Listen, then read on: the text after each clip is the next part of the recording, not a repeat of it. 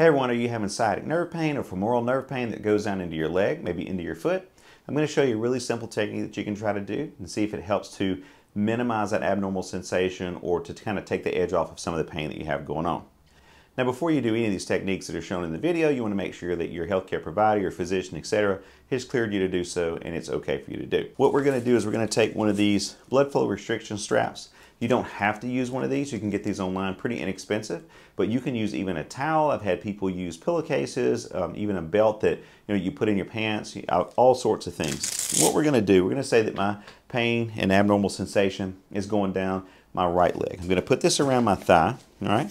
And I'm just going to kind of strap this on, pull it nice and snug, and leave it just like that.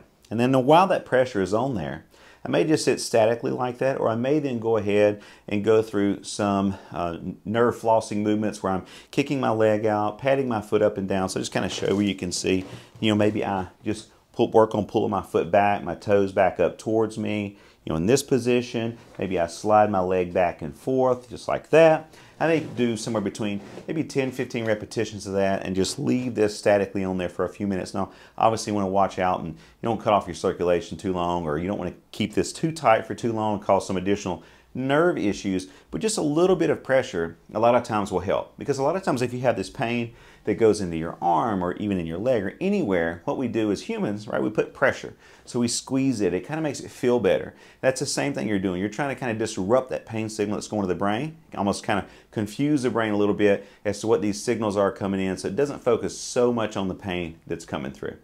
So I hope this simple tip helps, guys, and thank you so much for watching.